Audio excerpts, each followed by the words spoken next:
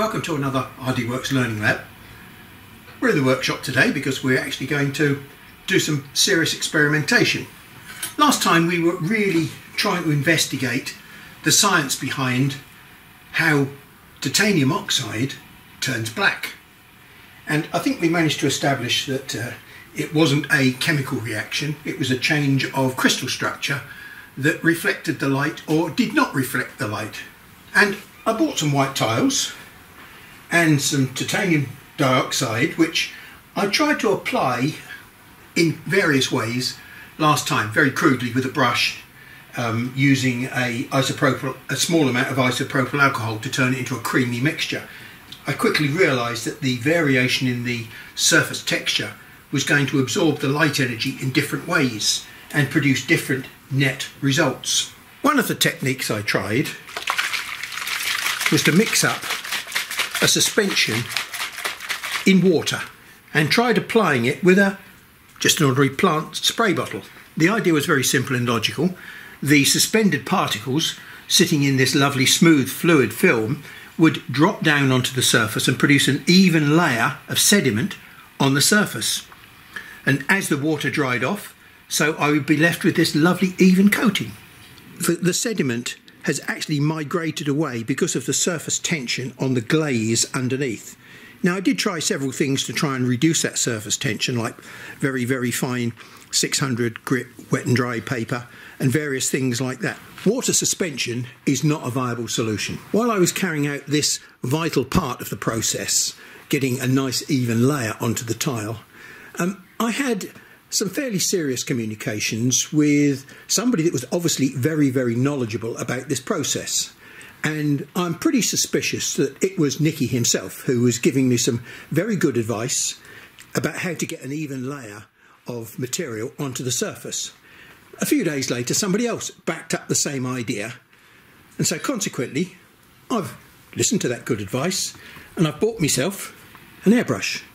Not something I've ever used before. Very conveniently marked this little bottle here with 3 marks. 1/3 of it has been filled up with the titanium dioxide, and I'm now going to fill it up to probably 2/3 full. That's my starting mixture. Who knows whether or not it's the right mix. So we just give that a jolly good mix to try and break down all the particles into very fine suspension.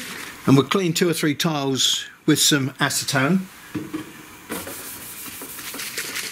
Make sure we got that nicely suspended with a final shake.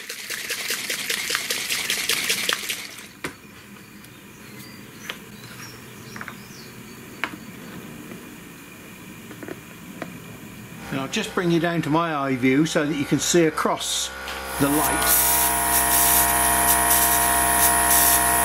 Hold it up to the light very carefully. I can still see that there's some sections there where the glaze is still showing through.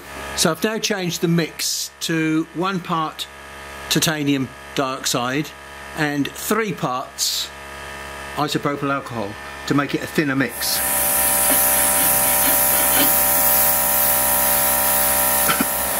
Just turn it up to the light to see what's going on.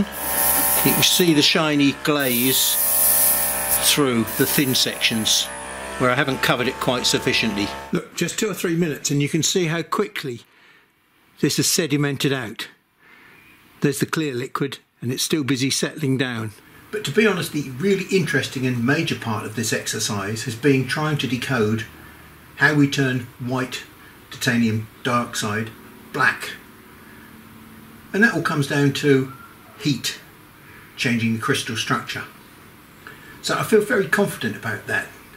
And from the quick tests that I did on my tile, little teeny weeny bit of tile, I know that it's going to make a black mark, but it had a little black mark in the middle, and then around the outside of that black mark we had a melt pool of glaze. To do photo engraving, what I call proper photo engraving, requires precision dots. And I'm not sure that I'm going to get precision dots off the CO2.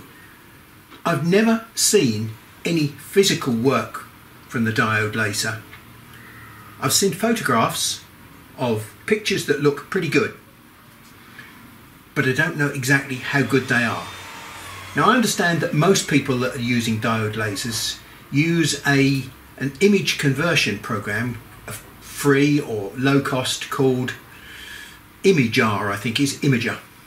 I'm extremely happy that Nicky discovered this process, and if it was him, I can only thank him for advising me to use an airbrush, because I think that has solved my application problem.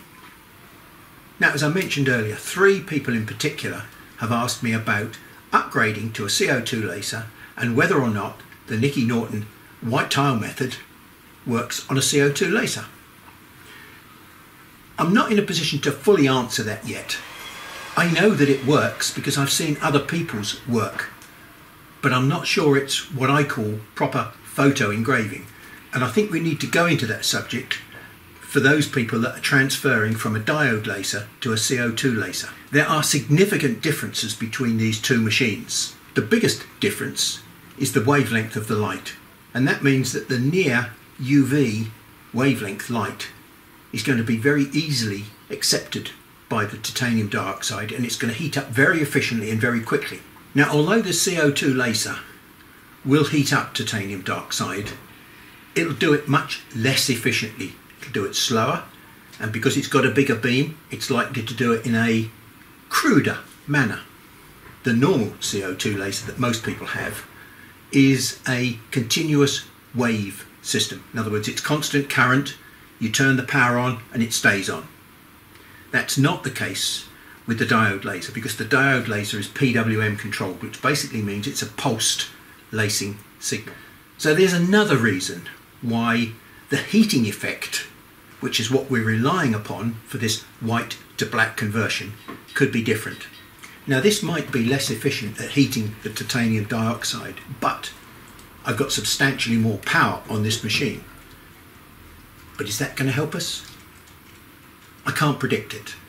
We're now going to nip into the office for 5 minutes, and I'm going to explain the basics of graphics and converting a photo for engraving. So anybody that's jumping up to one of these machines from a diode laser has probably become used to what I call substandard photo engraving. Now, I need to justify that, so let's go and look in the office and I'll show you what I mean.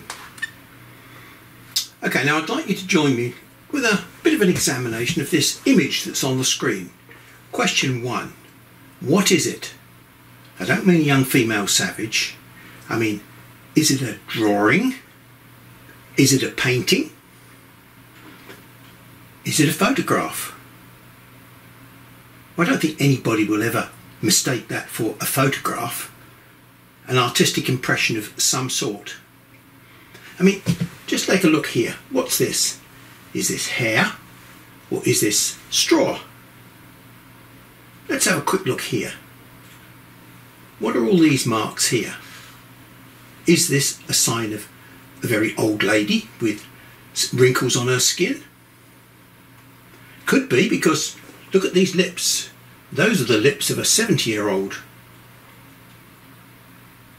But that face is the face of a 20, 25-year-old young lady who's had a bad makeup day.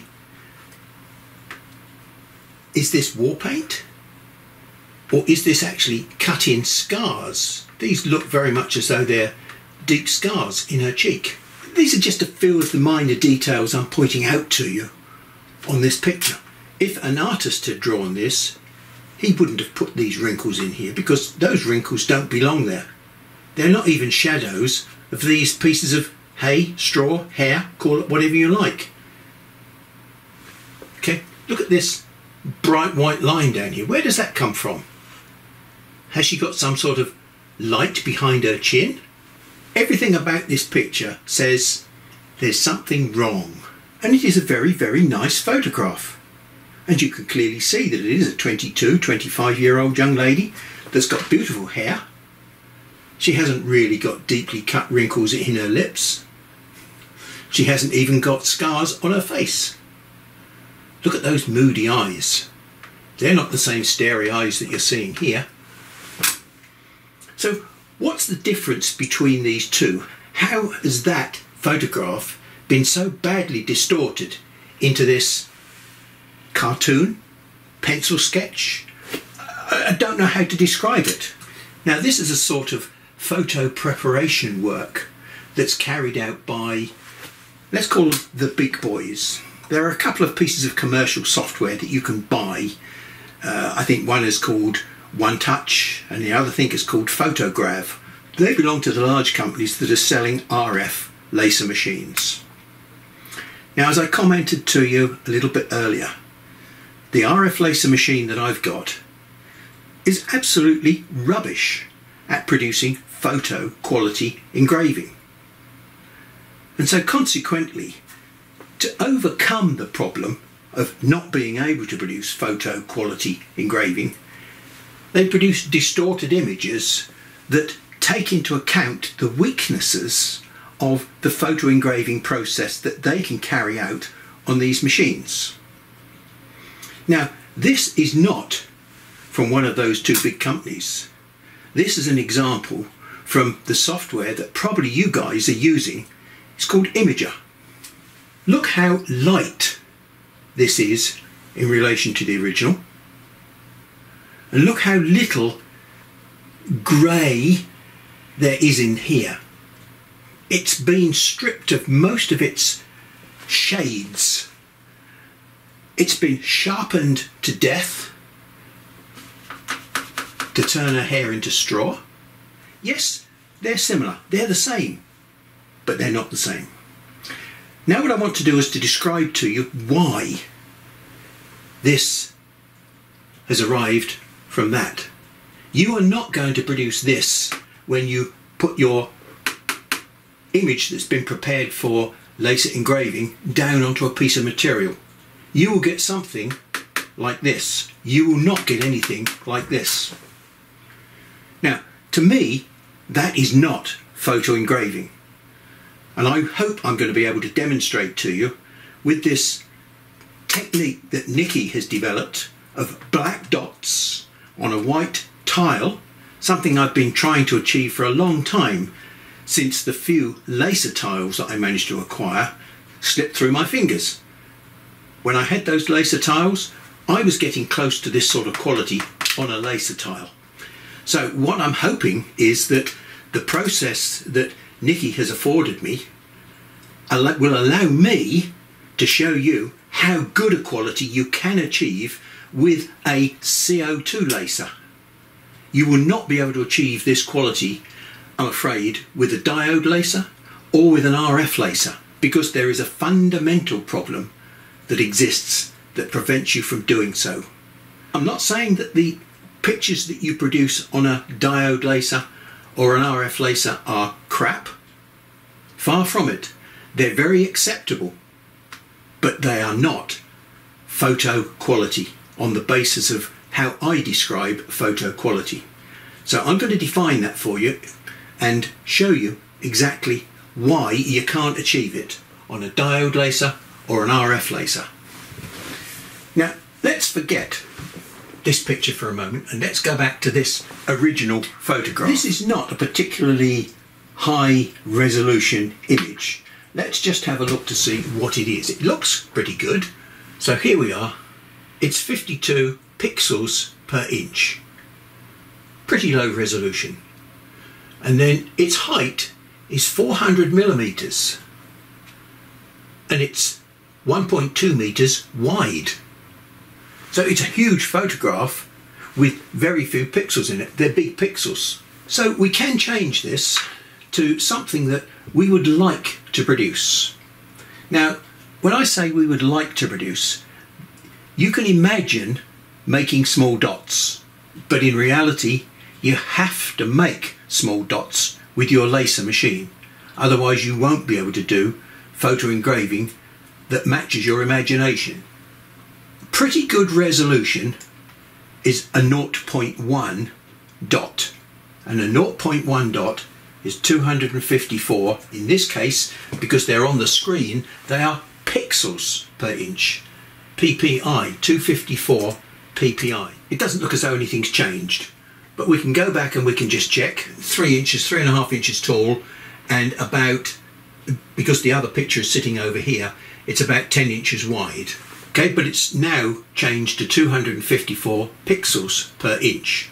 Now if we zoom in on, let's just say, her eye, you can see the pixels there.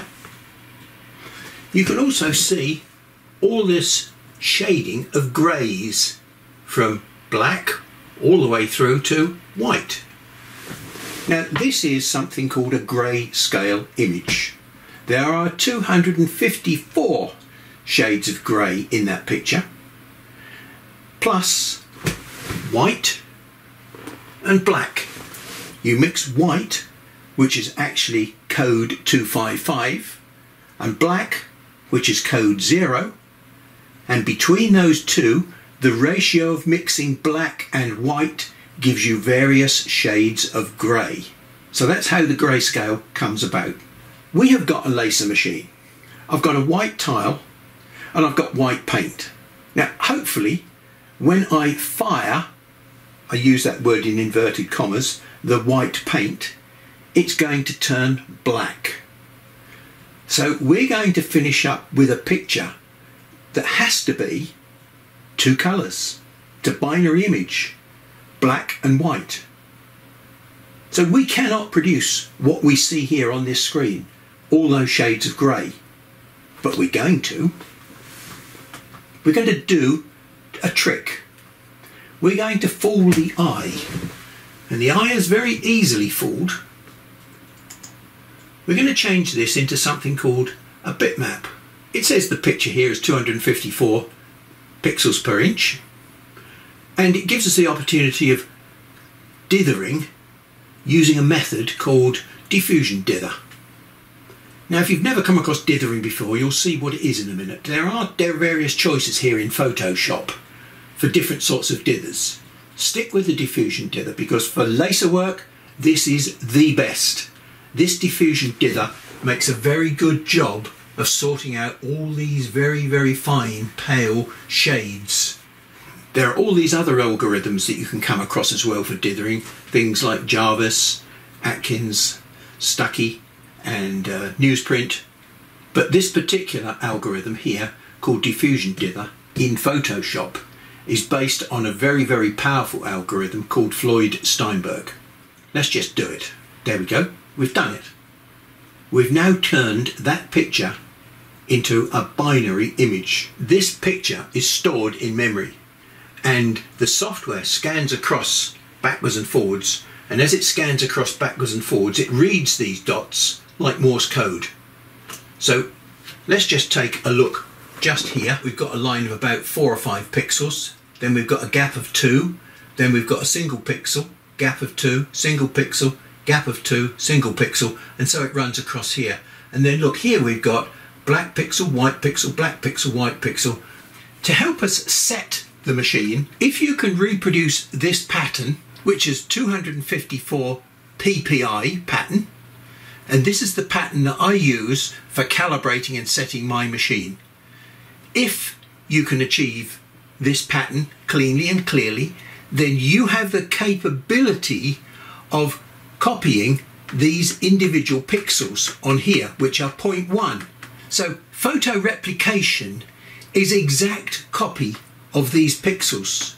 If the dot that you produce is bigger than these pixels, then the ratio of black and white in this image will change. And the picture will get darker because the dots are bigger and the amount of white in the picture becomes less. And your eye will see it as a darker picture. That's the basic principle, as I said, of how dithering works to fool your eye. You saw me use this pattern in the last video when I was trying to establish the correct power and speed to run at. So having carried out this pattern already, I know that I can get pretty good dots on the CO2 laser machine, which gives me a great deal of hope that I shall be able to achieve reasonable quality photo replication. Remember what the rule of photo replication is? 1 pixel must be copied by 1 dot, the same size dot as the pixel. Pixels do not overlap, therefore dots must not overlap. There's only 2 colours in that picture, black and white. you have got control of the black, and indirectly you will control the white by going smaller or larger with your black. So it's important that you control the size of the black dot that you're going to put down. If you can copy every black dot, then you will replicate that picture without any need for this distortion software. The only thing that you need is a good dithering algorithm.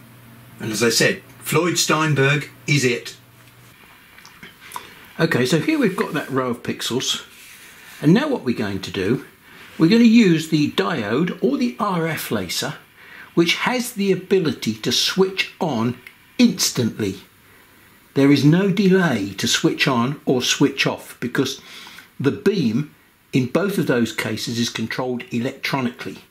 It may be a few nanoseconds, it may be a few microseconds, but in real terms, it's instant. So here's what's going to happen. The head is going to come along and the software is going to say, okay, switch the beam on now because it's come across a black edge. And so what it'll do, it'll switch the beam on now. There's the beam. And then it'll traverse across the pixel and it gets to the white edge and it runs out of black and it says, okay, turn it off now. So it turns the beam off.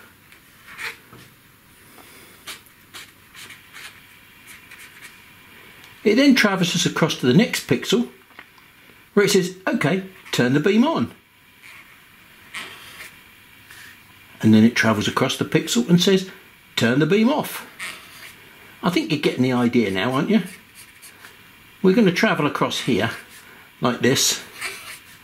And as we travel across here, we get to that one and we get to that one. It's going to be half a dot overhang on every pixel.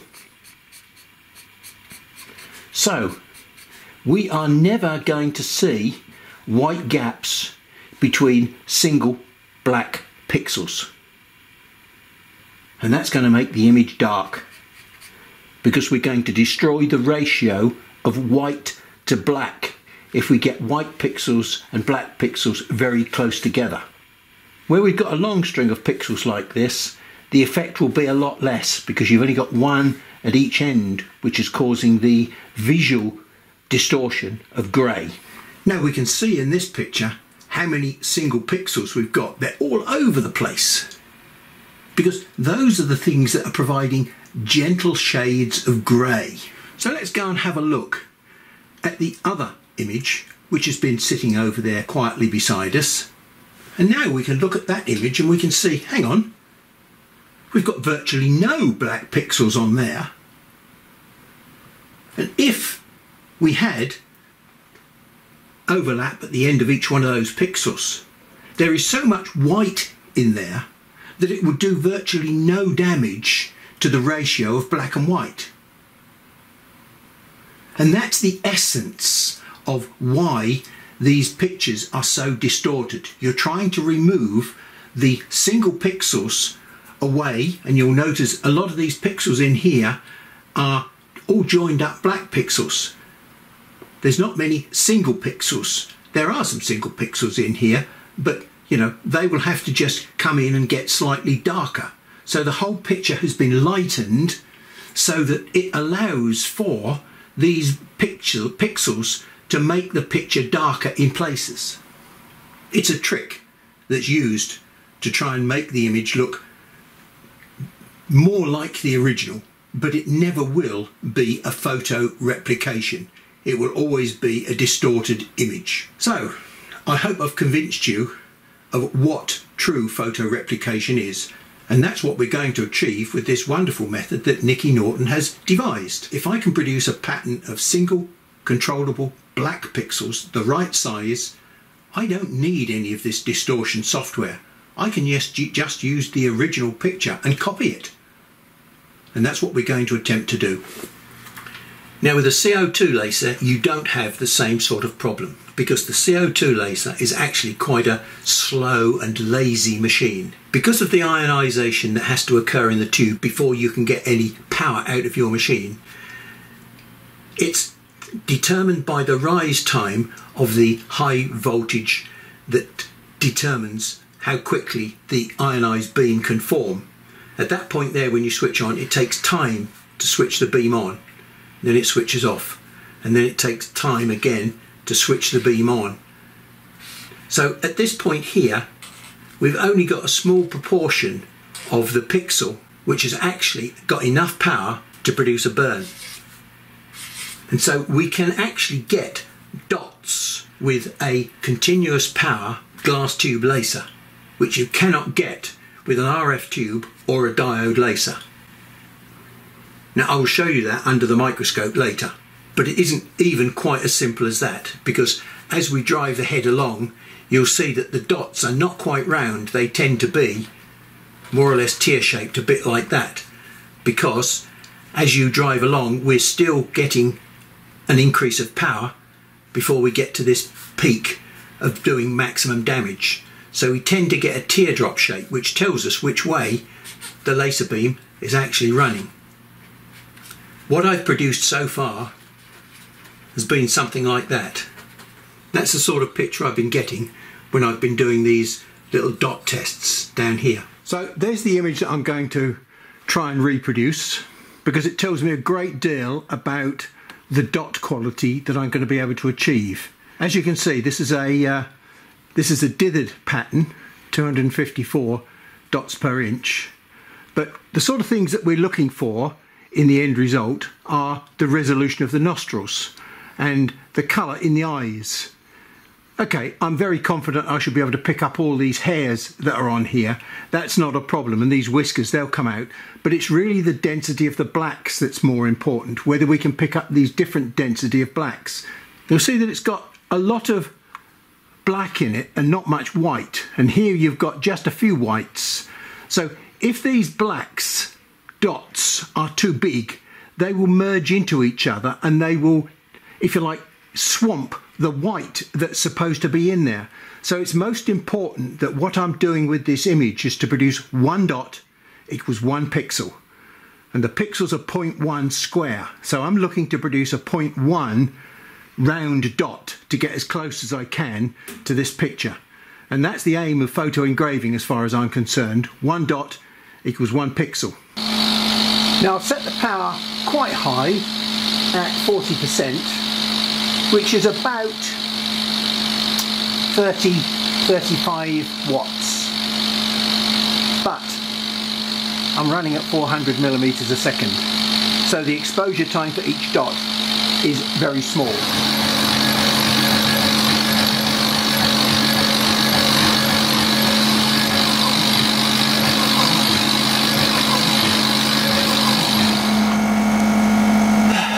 Well, there's the final result before I wash any of the titanium dioxide off.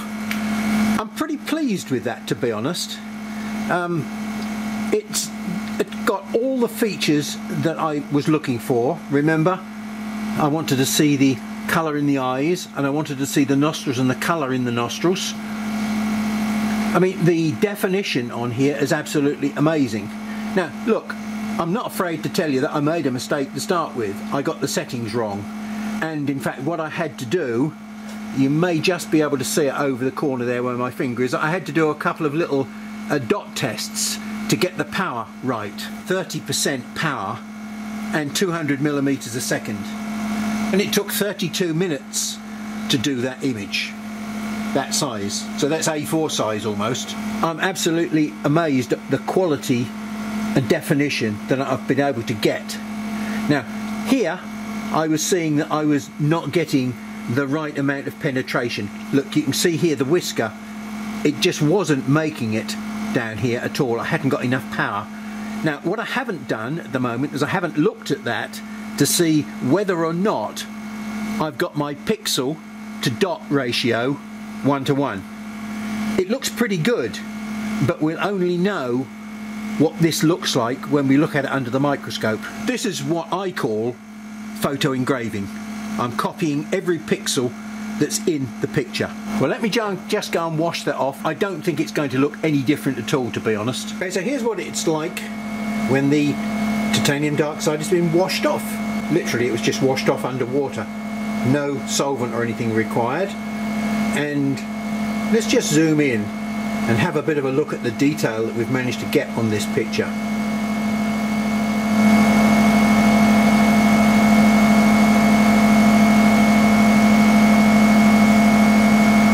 Remember, I was worried about the eyes. They've come out extremely well.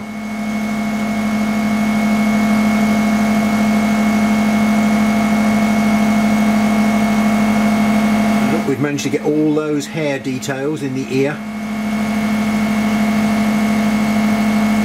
And all those very minute hairs down the side of the face. Those lovely whiskers.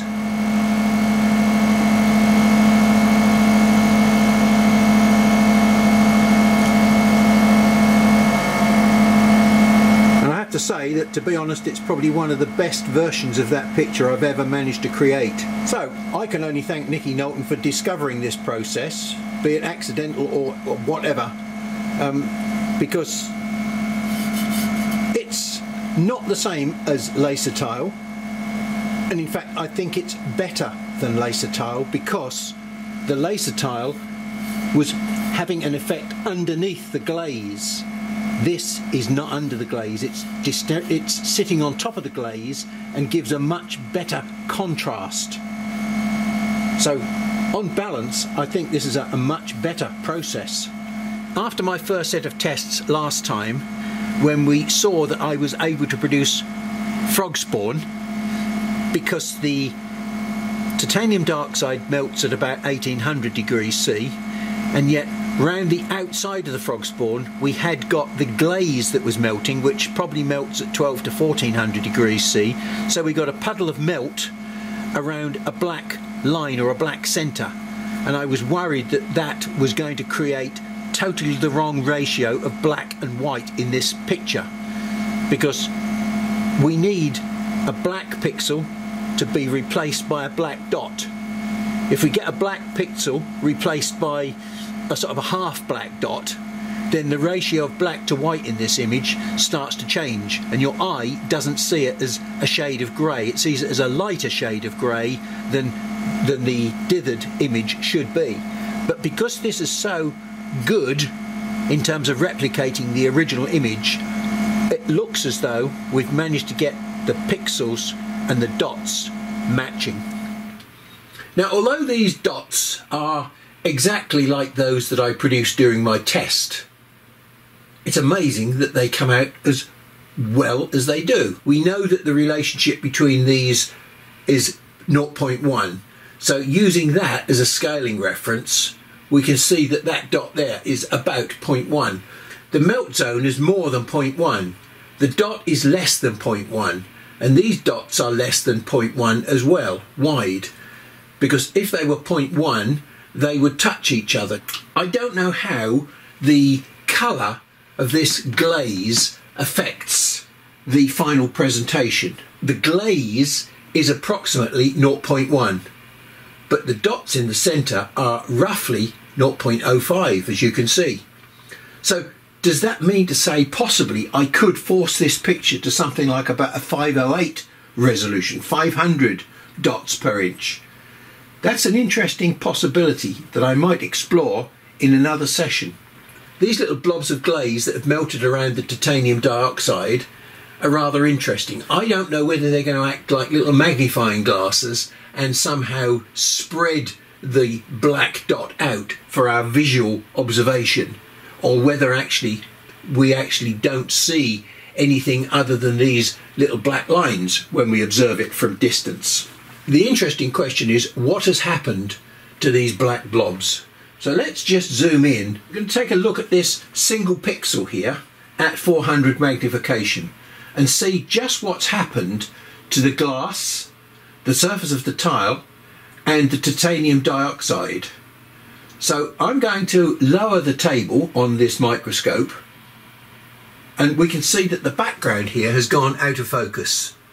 Now, as I raise the table up, the high spot, wherever the high spot is going to start coming into focus. And we've got some high spots just here. They're on the edge of the glaze melt. Here we're starting to get the titanium dioxide coming into focus as well. So we've got the edge of the melt and the titanium dioxide roughly on the same plane. We're just coming into focus with the tile itself. This melt has raised by roughly 2 or 3 microns above the surface of the tile. This black blob that we've created has sunk into the molten glass or the molten glaze material.